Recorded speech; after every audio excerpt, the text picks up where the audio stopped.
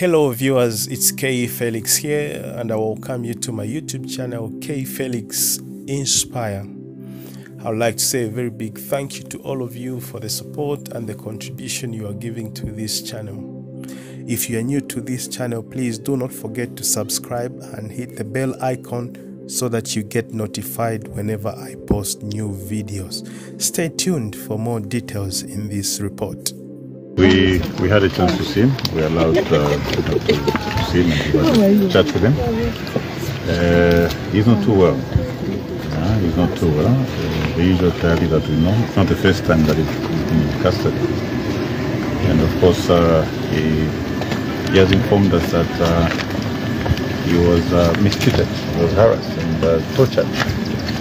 Something that is new, to this constitutional democracy of ours. It's very unfortunate that the police are having these desperate efforts, all to try and gag freedom of speech. All Tayali has been doing is just to use his mouth. We all know it's not even a year now, it's slightly over a year, that the UPND have been in power. Look at how many times President HH himself made statements against President HH UPND. How many times was he treated like this? What's different, about what Tayali is doing, what they were doing? It's very surprising. But of course, like we said before, our friends in the UPND, they say one thing and do the exact opposite. They're preaching the rule of law. And they're saying they'll change things for the better. Is this what it means to change things for the better? Beginning to torture suspects. Even when a suspect is in detention, he still enjoys his full rights. Torturing a suspect is against international and regional law. And the continued violation of people's rights in this country must be stopped. It must be stopped immediately. We call upon His Excellency the President to immediately instruct the police to stop violating people's rights, even when they're in custody.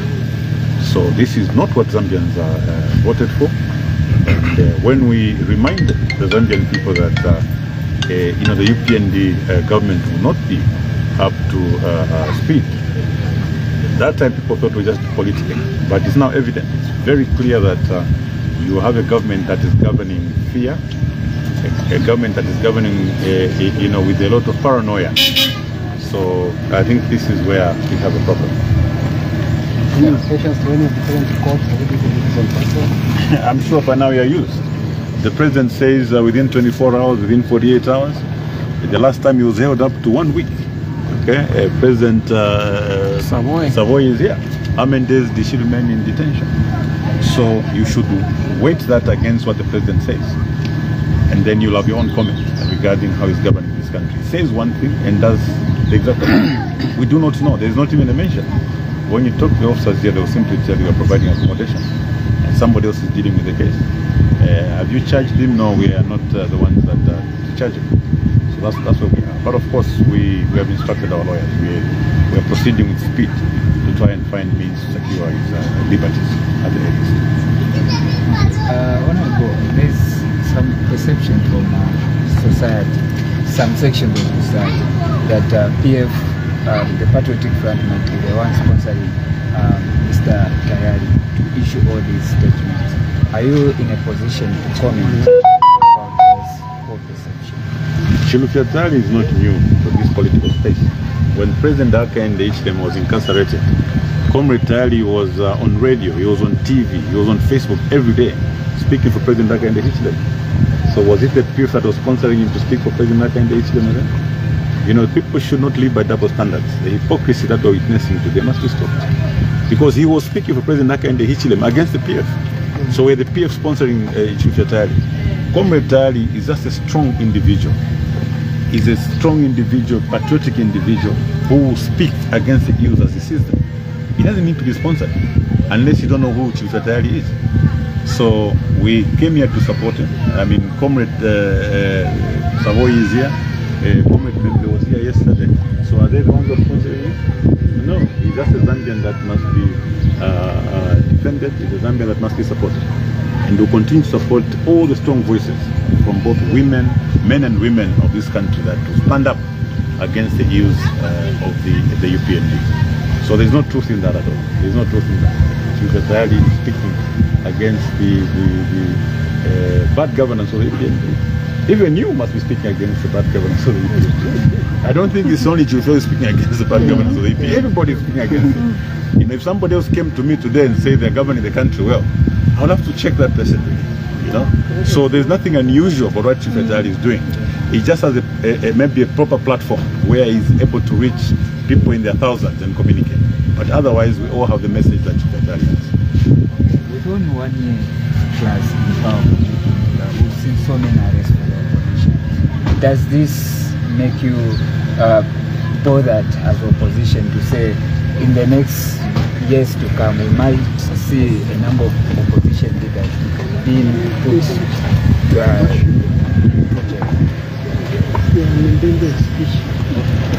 well, of course, the UPND are misguided. They think that by effecting so many arrests, they are going to suppress the voices. The answer is no. We will never stop talking. We will never stop talking. In fact, we have more voices joining now because they realize that the more we keep quiet, the more they continue to oppress and violate people's rights. So I think the best thing the UPND must do is to go back to their drawing board. What's making people speak against them so much? When they were in opposition, they got a lot of support, the so-called 2.8. But why should they be going through what they're going through now? It's the only political party to have lost, to lose popularity within a year to this extent. I've been on the political arena for quite some time now. I think my colleagues will agree with me. There is no single political party that lost so much popularity within a year. Go back to 2011, 2012, during President Sata's time. I mean, everybody, the first 2-3 years, you're all celebrating, dancing and enjoying yourselves. Are you doing that now? Are the farmers clapping for the UPND? Are the youths still clapping for the UPND? Are the civil servants clapping for the UPND? So it's the only, the journalists now. Yes, thank you very much. Imagine that the fourth estate, yourselves, you are here to just cover events as they are. You're not exaggerating anything. Why should you be arrested for holding a camera and reporting on the events as they happen? The UPND themselves ascended to power with the help of the journalists. You followed them everywhere they went. When President HH was in incarceration, you covered him each and every day until he was released. So what's wrong with Innocent Piri and his colleague going to cover the events as they were unfolding at Tayali's house? So, well, our democracy has gone to the lowest. This is the lowest. It was not expected to be so under the UPND. But unfortunately, ladies and gentlemen, that's where we are now. To help leader of the opposition, there's a very serious concern that has risen. The beating, brutal beating and torture of Chilufya Tayali. It's not an hearsay, he has confirmed it to ourselves. He's in need of medical attention and he's been asking for this medical attention since yesterday. He's unwell and he needs to see a doctor. For me, it's a warning to President HH UPND. The issue of torture is an offense against human rights and international law. It's not a small matter. We heard when Shabi Chilekwa was beaten and brutally tortured, people looked away thinking maybe because he's a murder suspect. We saw those 2 young people from Chiengi, the youths that were beaten by soldiers, who were promised that the soldiers would be punished. There's never been any punishment communicated on those soldiers that brutally beat those kids in Chiengi. Now we have an opposition leader in Mr. Chilufya Tayali who was brutally beaten. If President HH UPND is sincere, he needs to call upon the Inspector General of Police to suspend the officers that were involved in this matter. Even charge them, because torture is illegal even under our criminal jurisdiction. It's not allowed. And like I said, it's an international offense on human rights. It's not something very small. So now there is a consistent pattern that this government actually tortures people. And another call is they should immediately allow Chilufya Tayali to seek medical attention. You do not want a suspect to die in custody, especially after you've beaten him. So for us, I think that is a matter of very serious concern. Colleagues, I mean, if If it's okay, I would only add that what is giving UPND pressure are two very bad qualities. One, arrogance, and secondly, it is their lack of understanding of governance. These two things put together is causing them to do what they are doing. Chilufya Tayali is not a problem.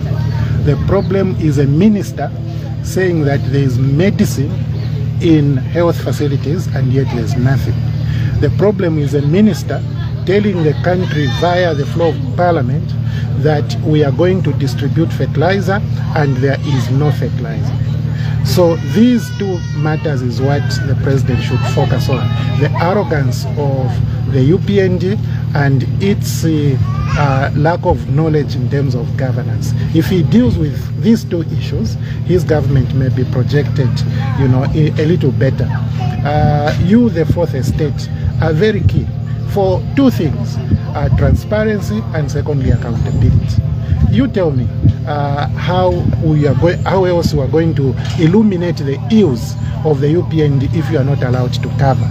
Should you be arrested for simply coming to cover politicians or other economic or social players who are actually trying to do some good stuff for the country? I think that's very unfortunate. But also, the government that the Zambian people have put in place must be held accountable by the people who have deposited their power into them.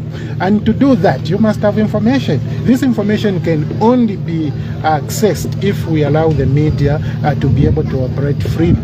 So I'm calling upon the government actually to stop intimidating the media. The same way that I'm calling upon the government, you know, to focus on the things that are really giving them pressure. It's not Chilufya Tayali, this I can tell you, because what Chilufya Tayali is literally talking about is what you are doing. If you stop doing that and begin to do the things which the Zambian people want you to do, the pressure will be gone. But unfortunately, arrogance and ignorance is what will kill me here. Yeah, very well. So let me try and quote one of the tweets that was done on 10th of March 2021 by President HH UPND. They have temporarily taken away your freedom of speech and expression through the rushed cyber security bill to stop you questioning their incompetence and corruption. Our first task, once you elect us this August, will be to repeal this bad law. Where are we today? See, we have gone beyond 1964. In 1964, before 1964, our founding fathers, freedom fighters, were treated exactly this way you see, where they will bundle people from Chinsari, take them to Mwinilunga, they bundle people, after winter they take him to southern province, and in the dotted places where they have no access for help or even being seen by their people. How can they get, look, here where we are. You've never heard of this police post, Musamba police post. Everyone is asking, where is it? In the middle of literally, you see, to make sure that they hide these people like they did in the old colonial time. This is very unfair. I think that we have really gone many steps backward. But like my colleagues have said, really, how does putting President Chilufya Tayali in cells going to reduce the price of fertilizer, which was promised? How will the putting of President Chilufya Tayali in cells going to reduce the prices of fuel, the high cost of living? So if they think that they can silence us, we want to tell them that the spirit of our founding fathers, the spirit of our freedom fighters is here. We will not be intimidated. We are going to rise and to fight this. We hoped that he was going to repeal the laws that he talked about. But where we are today, he's actually relying on the same bad laws that he claimed to, you know, and even misapplying them. Misapplying them with the impunity, you know. Yeah. So this is very sad, and we want to assure you that even you, the media, we are with you.